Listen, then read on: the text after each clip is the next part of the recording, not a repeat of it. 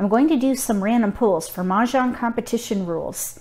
This is a great exercise if you're new to the game and you're just learning the scoring elements. Be sure to look for a link below the video so that you can download this player reference, because I'm going to refer to it for this exercise and in many of the other videos.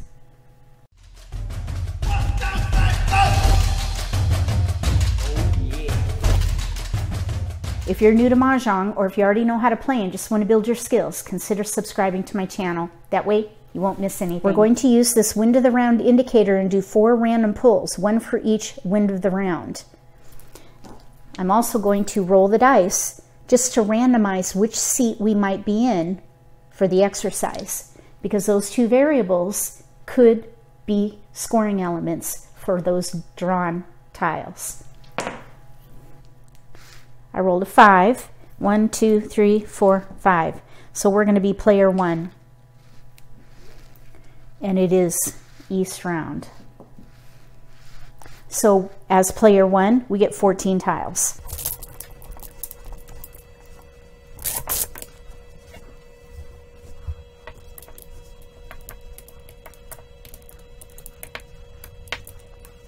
For Mahjong competition rules, you've got to have a minimum of 8 points.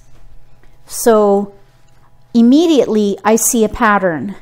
8, 7, 8, 6, 7, 8. We could maybe do mixed triple chow. Chows are 3 in a sequence. So mixed triple chow is number 41, and that is 8 points. So let's see if there's something else that we could do here. I'm thinking discard the 1 dot 1 bam and the dragons, because we could potentially play all simples as well. All simples are numbers 2 through 8. All simples is number 68, and that is 2 fawn. So I think what I would probably do is discard the dragons first. See how the drawing goes. If we draw chow tiles for the ones, keep them for options. But the thing is, we have chow potential here and here. I think I would definitely discard these ones. Go for mixed triple chow and all simples.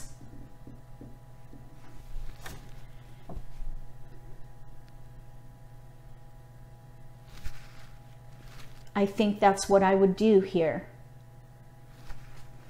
As a start, there are other scoring elements that could be added on if you're playing in a pick and discard game, but for this exercise, I think that mixed triple chow and all simples is what I would shoot for here.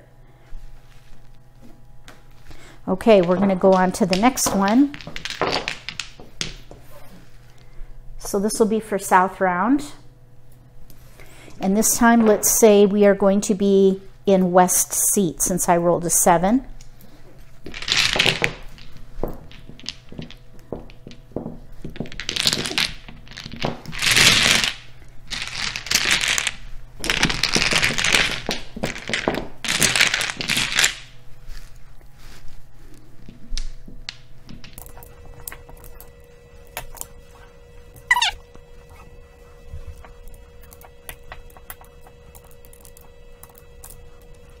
Okay, for these tiles, 1, 2, pair of 5s, 5 dots, 2 cracks, 3 bams, pair of honors, north. We're in west seat, and it is the south round, so that in and of itself will not bring score. So I think what I would probably do here is shoot for a half flush. Half flush, let's see, that's number 50, and that is 6 fawn. So we need 2 more fawn somewhere. 2 more fawn. So we could do half flush all pung.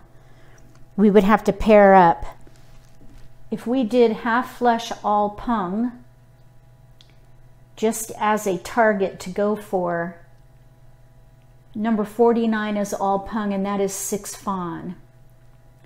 So that would be 12 fawn. Let's see if there's something else we could do.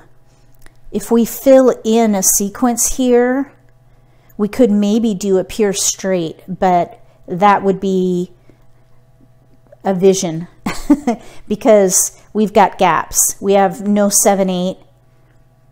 We do have the 5 here because you need a 1, 2, 3, 4, 5, 6, 7, 8, 9. So we're really light on that third chow for pure straight. Pure straight is number 28, and that's 16 fawn.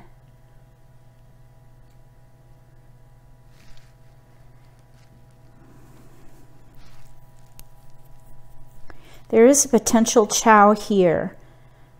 If we play half flush, we'd have 5 discards. If we play all simples, 2 through 8, we'd have to discard the norths. I wouldn't do that. I think I would definitely try for half flush.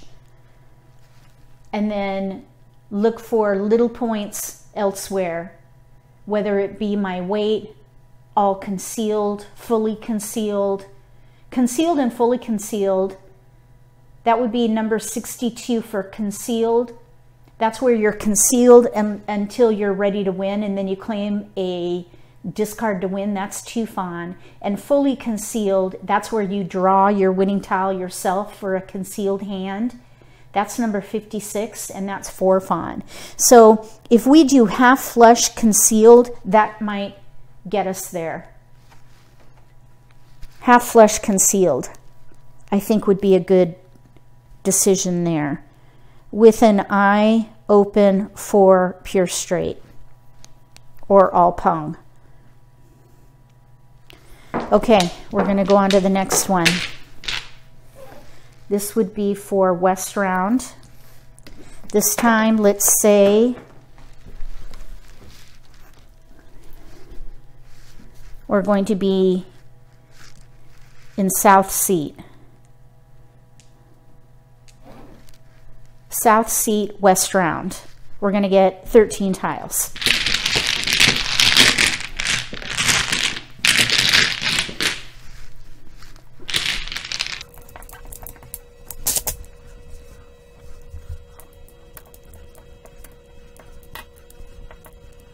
We got a flower. This does not include score for your 8-point minimum.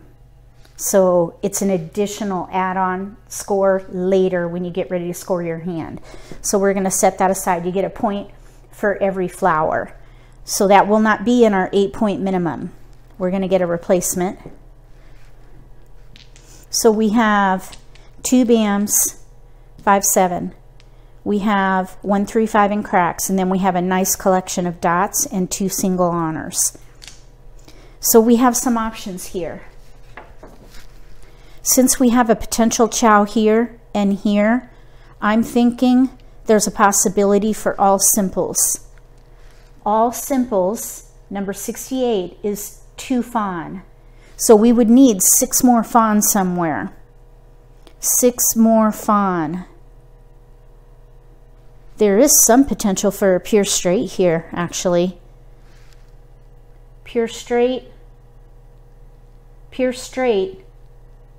number 28, that's 16 fawn. I think what I would do is start by discarding the 1, because we still have chow potential with these 2 blocks. We have a 3, 5, 3, 4, and a 5. We could maybe do mixed triple chow again. Mixed triple chow is number 41. That is an 8 fawn hand. I think I would shoot for either half flush, pure straight, or mixed triple chow with these tiles. So we have 3 through 8 primarily. 3 through 8, which are simples, 3 through 8. I was thinking I want to keep my eyes open for upper tiles, middle tiles, and lower tiles. Those are all 24-point hands, but we have too much of a spread. Then you have 12-point fawn or 12 fawn hands. These would be upper 4 and lower 4, 1 through 4 and 6 through 9. But we have a pair here in the 3s. So yeah, I wouldn't consider those at all. I think definitely half flush, pure straight, or mixed triple chow would be what I would play here. If you would do something different, write west pull and what you would do with these tiles. We do have 5, 7, 5, 7. We could do 5, 6, 7, but we have no 6s.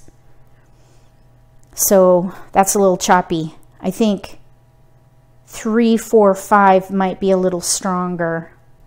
But I would say even still, mixed triple chow would be plan B, and half flush pure straight would be plan A. That's 5 discards though, which is at 1 more than what I try to have for my initial discards. So we are in south seat and it's west round, so this is not going to bring us any score.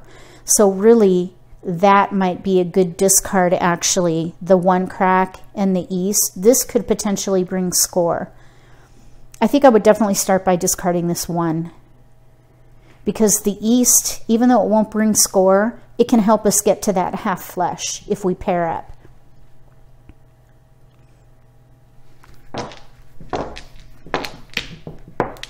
So now we're on to north round, last pull.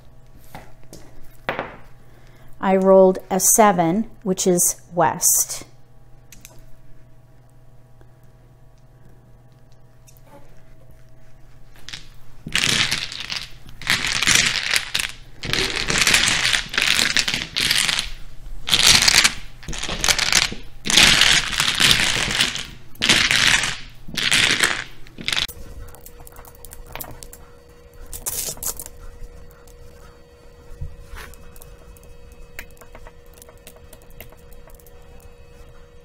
Let's exchange that flower.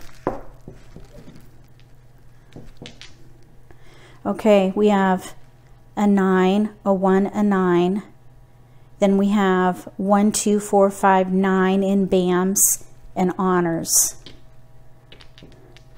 1, 2, 3, 4, 5, 6, 7, 8, 9. 9 tiles towards 13 orphans. 13 orphans is a coveted hand. That is going to be number 7. 1 of each wind and dragon, 1 and 9 of each suit, plus any tile paired. 88 fawn. I would go for it with 9 tiles. 10 is a good guideline, but I am a visionary. I would start by discarding the 3 dot, shoot for a half flush, hold the 13 orphan tiles to see if it comes in.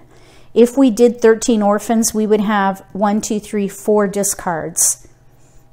So here we would need a west, a red and a white dragon, and a 1 crack, and then any of those tiles paired.